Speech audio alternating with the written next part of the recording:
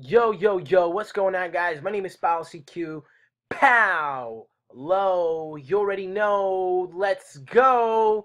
And today, I'm actually going to share with you guys a cool tip.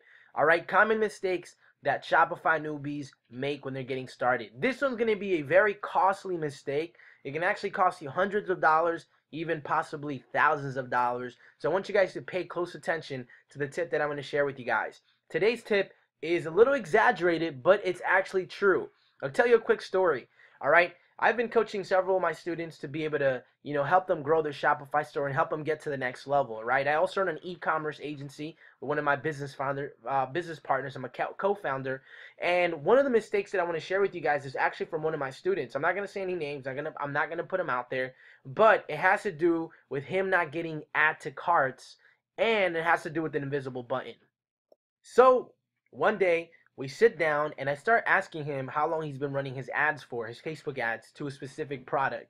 And he says, I've been running it for almost 5 days. And I take a look at his stats, and guess what? Sure enough, I see that his targeting looks pretty good. I see that his engagement looks pretty good. I see people commenting saying that they want it. Everything looks good, but nobody is adding the product to the cart. Nobody. This is really strange. So we do a little more investigating and we get to his product page. And when we get to his product page, you're not going to believe this, but he had an invisible button. Okay?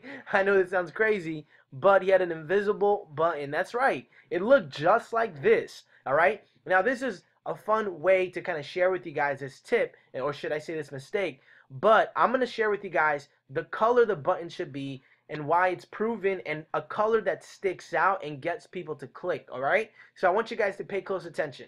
So the button was just like this. It was invisible. All right, so now the reason why this is a problem is that if you have an invisible button, or maybe the color of your button basically is the same color of your theme, maybe it doesn't stick out, right? The whole point is the button needs to stick out. It needs to stand out. It needs to grab your customer's attention, or should I say your visitor's attention, so they know how to click it. So when they land on this button looks just invisible, right? I mean, it doesn't stick out. It kind of blends into the background.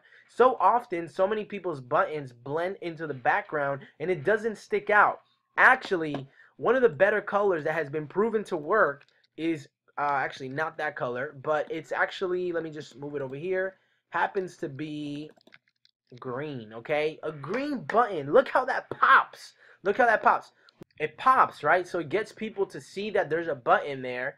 And guess what? So if a quick little thing, if you have the ability to change the lettering on your button, that's also something you could do. So I got to get it for free plus shipping. This is a free, just pay shipping product. But if you have a retail product, you can also switch it to something like buy it now, right?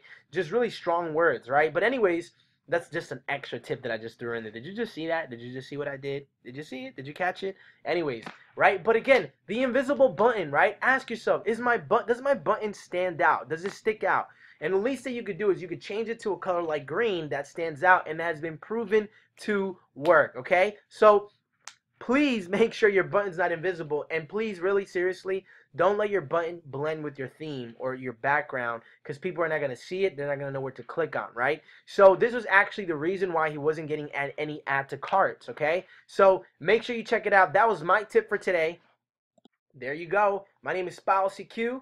All right, and here we go. Shopify tip for today. Common mistakes that people do. Don't have an invisible button. Make sure you make that button stand out. Make it green, all right? So my name is PoulocQ again. Pow! Low, you already know. Let's go. And make sure you keep following me. Make sure you follow me on Snapchat at PoulocQ. Make sure you follow me on Instagram at PaoloC_Q. And make sure you follow me on Facebook, which is Paulo Quispalaya Coaching, which you guys can get more access to me. All right, that's it. Peace.